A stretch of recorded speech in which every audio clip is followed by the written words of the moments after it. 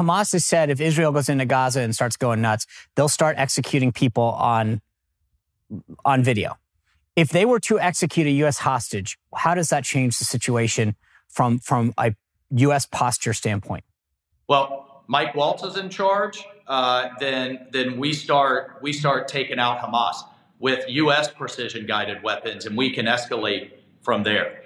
They've crossed a line. But remember, ISIS did this under Obama. I mean, they were literally beheading Americans in orange jumpsuits, burning pilots alive in cages.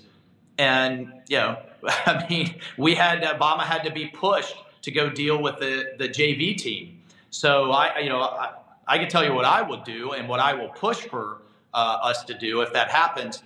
Taking a step back, Sean, what I hope is happening right now, just working in the Middle East and Africa as long as I have as a Green Beret my whole career, the Egyptians are always the mediator here. I hope at a minimum they are cutting a deal right now to at least get the women and children out. Yeah. That get them out. But unfortunately, how Hamas, Taliban, Al-Qaeda, all of them operate is they will have, for the poor Israeli soldiers and maybe the U.S. hostages and others, they will have them chained to every potential military target in Gaza because they're thugs, they're evil, and they need to be eradicated from the earth.